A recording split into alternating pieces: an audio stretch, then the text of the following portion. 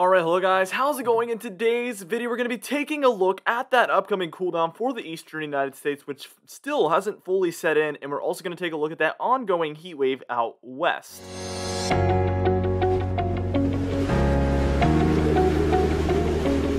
Now, before I dive right into the video, I would ask that you do subscribe if you do like weather-related content, and also be sure to hit that like button and leave a comment down below. Those two things help out so much. For today's comment of the day, I want to know, when do you expect a pattern flip to happen that's going to flip us out of this current pattern? Let me know in the comments down below, and I will be picking one of those for tomorrow's video. Anyways, let's get straight into the video, and first things first, we need to talk about that severe weather that took place yesterday. We had 160 wind reports. This is as of 6 a.m. this morning. This is how many we had, and many of those didn't even happen in Wisconsin and Illinois and Michigan. They happened throughout the Mid-Atlantic and the Southeast. However, I would estimate that there was around 100 there for Wisconsin, Illinois, Michigan, and Indiana, the area that had that very bad windstorm. We did a live stream last night talking briefly about what was upcoming, but I wasn't able to live stream the entire event, unfortunately, but hopefully there was some helpful information there in that live stream if you were able to catch it. Now let's get straight into the temperatures. I want to show you guys, this is how the month of June went. We're just going to recap the whole summer so far. Very hot out west already. The upper Midwest was very hot. Even the Northeast was very warm. But we did see some cooler temperatures there for a lot of the Southeast states, the Gulf states, and some of the South Central states as well. Here's the month of July, and as you can see, we mostly just expanded on that pattern we were already in. It got hotter out west.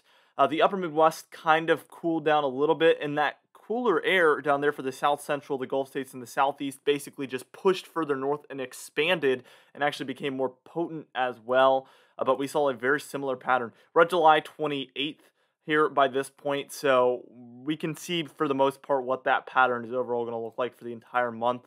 I just found it was pretty interesting that we've been in a very warm pattern out west the entire summer so far, in a cooler temperature pattern for the Southeast and Gulf states the entire summer so far as well. We're going to actually hop into the teleconnections first in this video because I feel like it's going to be helpful to do so. So here's our Arctic oscillation. In a negative phase, it allows colder air to make its way down to the United States. And in a positive phase, it basically holds a lot of that colder air up way, way, way far north up in northern Canada. As you can see, we've been in a negative phase and we're going to continue to be in one until about Monday, Tuesday timeframe, where we pop towards a little bit of a neutral one, and then we head back negative again, and then possibly back towards a neutral there around, let's see, that's going to be around the 10th or 11th of the month of August there. So it's going to be kind of close to neutral the entire time. The NAO encourages colder air in the eastern United States in a negative phase and warmer air in the eastern United States in a positive phase.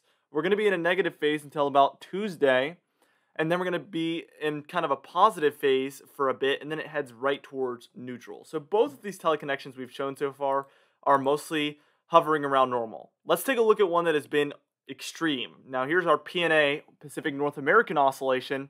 In a very positive phase, we see warmer temperatures out west, and as you can see, we're expected to stay in that positive phase for quite a while, at least until Friday, the 6th of August, and that does encourage that very hot temperatures out west. But in a negative phase, it encourages colder air out west. And as you can see, we are expected to go negative around the 7th through the 10th or maybe 11th of August there. And that could be the time frame where we finally see this pattern break up. So we're going to take a look at the surface maps, the temperature anomaly maps, in just a moment. Now here we are finally taking a look at some temperature anomalies, and we're going to start out, this is just today from the time I'm making this video. You can tell that there are some very hot temperatures out west, California, Nevada, Oregon, Washington, Idaho, Montana. All of these regions are dealing with far above normal temperatures. The darker reds are indicating temperatures of about 10 to 15 degrees above normal, and there's even some brown/gray shades in there as well. Those are temperatures that are 15 degrees or more above average, which is obviously a significant departure from what is typical. Now let's just take this and take a look at all the way to Friday. This is going to be Friday, July 30th.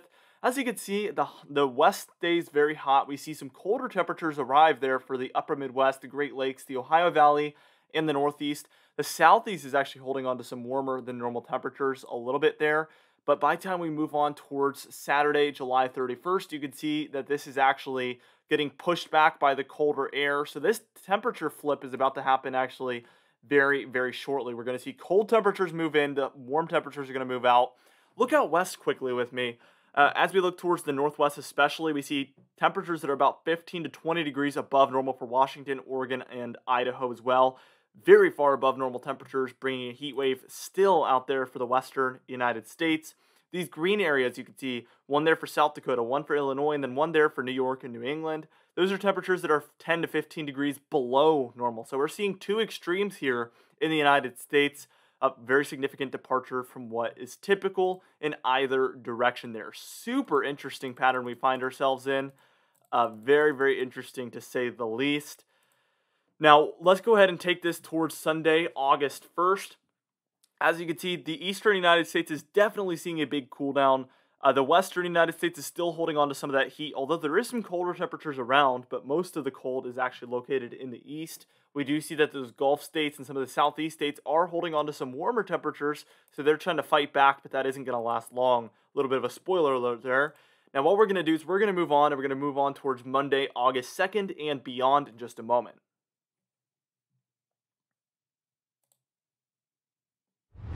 All right, now here we are taking a look at August 2nd. That's going to be a Monday. And as you can see, we have far below normal temperatures located in the central United States for the green regions. Colorado, New Mexico, Texas. We see a little bit of Missouri and Illinois in there as well as South Dakota, Nebraska, and Iowa. We see these green showing up again 10 to 15 degrees below normal temperatures located over the central and eastern United States.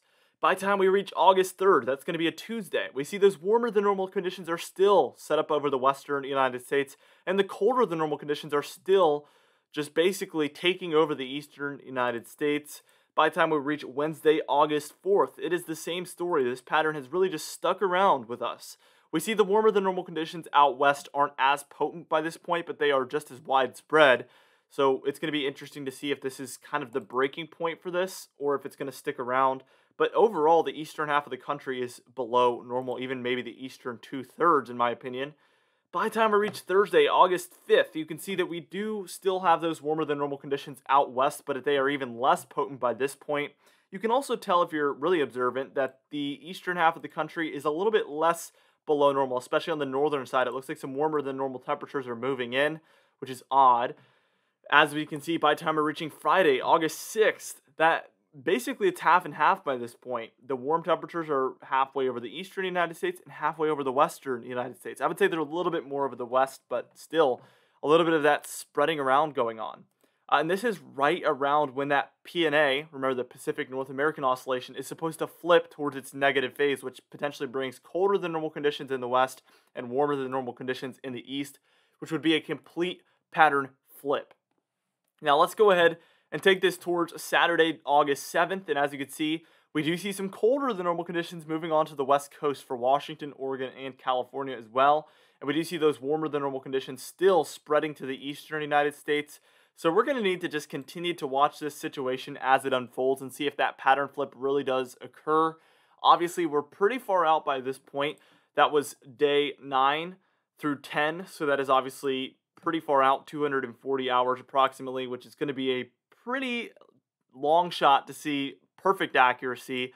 So we're just going to continue to track this situation over the coming days as more information unfolds. I expect to at least make one more video about this, especially if a pattern flip is upcoming. I will definitely be bringing a video about that for you guys. Also, another winter forecast is probably needed over the next week or so, so be on the lookout for that one, guys. With that being said, for our confidence tab today, we're at a 4 out of 6. Now, we would be at a 5 or a 6 if we were talking about something much shorter range, but obviously, as we're talking about days 8, 9, 10, we need to lower that confidence a little bit. That's why we're at a 4 out of 6. For today's patron highlight of the day, I want to thank you all for supporting the channel, but especially our platinum patrons, John Benbenick, James Wade, Dovey Nagel, Larry Lepan, and Donna Carnes, alongside our diamond patrons, Bill Roberts, Marcus Connolly, Noah Harley, Michael Codalesa, Cat Bite, Charles Stinnett, Cindy Klein, Mark J, Luke Falago, Gary's, John Quilisi, Dwight Phelan, and Steven Cronenthal.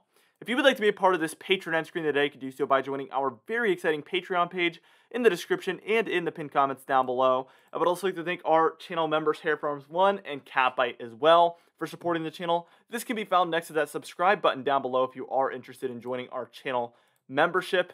Anyway, guys, thank you so much for watching this video.